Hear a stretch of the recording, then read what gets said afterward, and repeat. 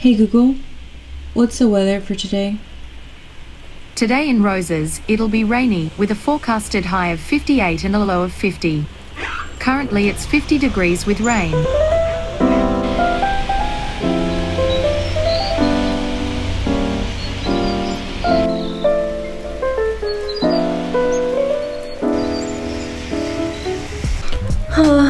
It's looking like it's gonna be rainy all day. I feel like rain is my kryptonite. It's taking all of my strength not to just curl back in bed and listen to the sound of the rain and go back to sleep. But I feel like if I get ready and I pull myself together, I can have a productive and a really great day. So let's go ahead and do that. And here we are, a new look to stay in the house. It's honestly super pouring, super pouring today. So let's get some work done. Let's be productive. Let's deep spring clean the house, eat some good food, drink some great coffee, cozy up with a book. Let's see what we're gonna do today. Today, we're gonna have a good day indoors.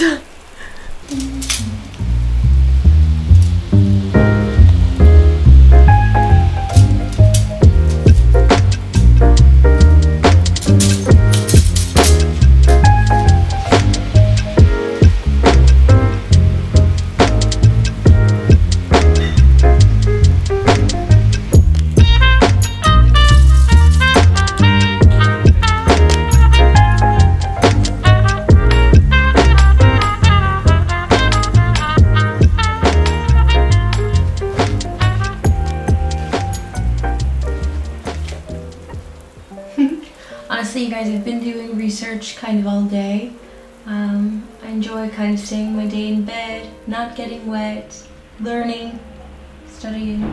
It's kind of a boring day, but do you guys hear my neighbors? They're playing like a piano or something. Like ding, ding, like this, and then, I don't know, it's putting me to sleep a little bit.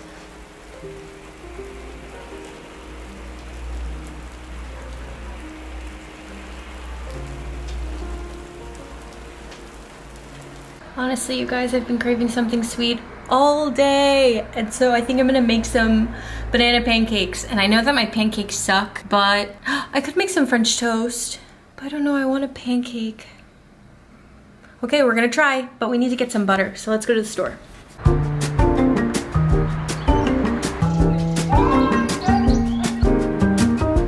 Are you guys seeing these trees? They are so beautiful. Everything is in full bloom. Everything is coming back to life. Winter is almost over. How exciting. Oh, I'm gonna cross. I think the grocery store is this way. I want to take a new route today, see something new. The sunset's coming, so maybe we can go to the beach really quick so you guys can see it.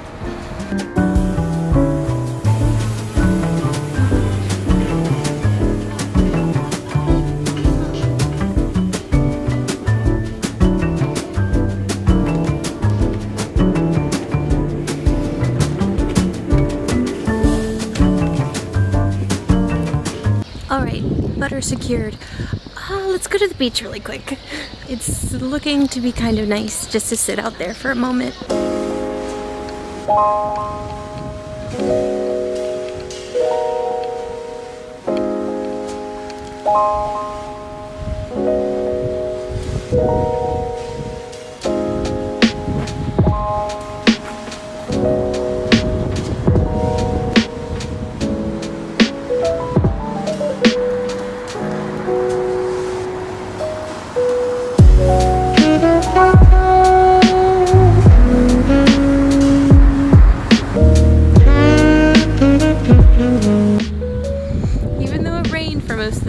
Shaping up to be a beautiful sunset. I don't know, I feel like time continues to pass when you least expect it. I'm all nostalgic. I've been in Spain for over a year now, and I don't know, I feel like I'm gonna really miss this place. It's gonna be so different from going back home. But I think, if anything, it's inspiration to come back. I'll just have to come back another time. I know this is super stupid, but every time I see the sip security, I think it's super funny because even though it doesn't exactly translate, obviously, to sip, I'm like, okay, be careful of your drinks. The sip security is going to take it, or don't spill any, or they might sip some of your drink or something like this. So I think it's super funny like this. That's why. It's really stupid. Hi, we're back.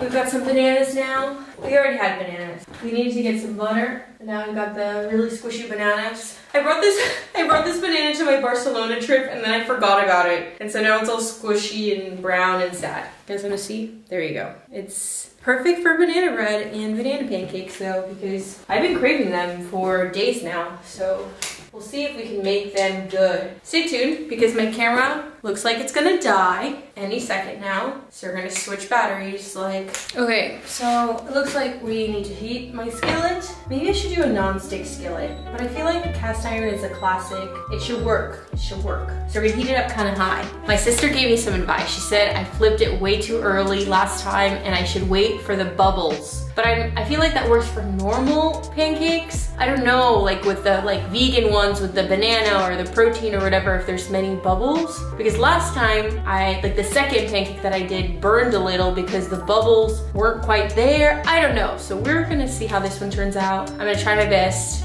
And yeah, that's all I've got. Okay, so for this recipe, it says you need 2 ripe bananas. These are super ripe. 1, 2, this one's super pushy. 2, no, password, wait, come back. And then you squish it. And then you can add a little bit of sugar to this part. So that's what we're gonna do. Ooh. I'm gonna squish it with this giant spatula.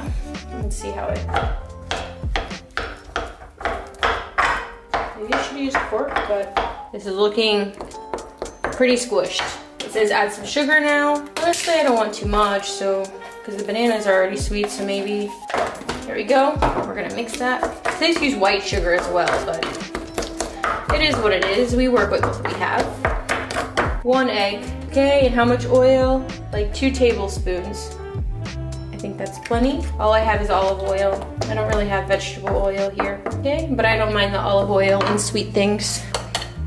Boom, there we go. Nice. So we're gonna go ahead and mix that too. I think my biggest problem when I make these pancakes is normally when I crave them, I'm super lazy and I don't really measure things. But also banana pancakes, I can't seem to find like a European recipe. It's always the American ones where it says, okay, 1 cup of this and 3 cups of this, but I don't have any of those measurements here. I only have like grams, like I only can weigh things. And so to do all those conversions, the recipe is never quite right. So I never bother anymore. Okay, cinnamon, a lot. I like a lot of cinnamon in this. A little bit of pancakes. And you mix it some more. Baking powder, 2 teaspoons. I don't know, guys. That's like 2 teaspoons, right? Something like that. Example, we don't have teaspoons here. Okay, so maybe like that is enough. We'll mix it. A cup of milk.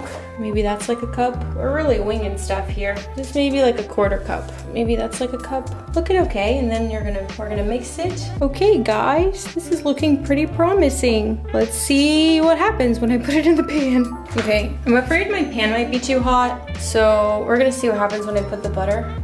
Ooh, it instantly burned. So sorry, we're gonna have to wait till it cools down. All right, let's give it another go.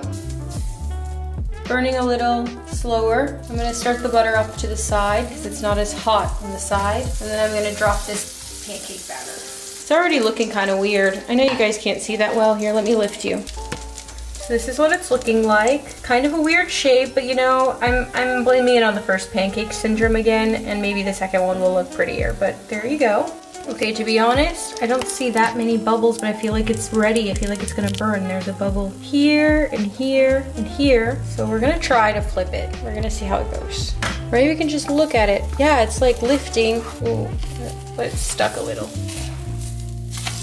Ooh, that wasn't so bad. Look, my intuition told me. Okay, success, kind of. We gotta try it first. We're gonna set it here on top of this very nice plate in this very small kitchen section area. We're gonna go ahead and try a second time. Oh, it smells like banana bread. So happy. I'm back to squat because I didn't make you guys tall enough.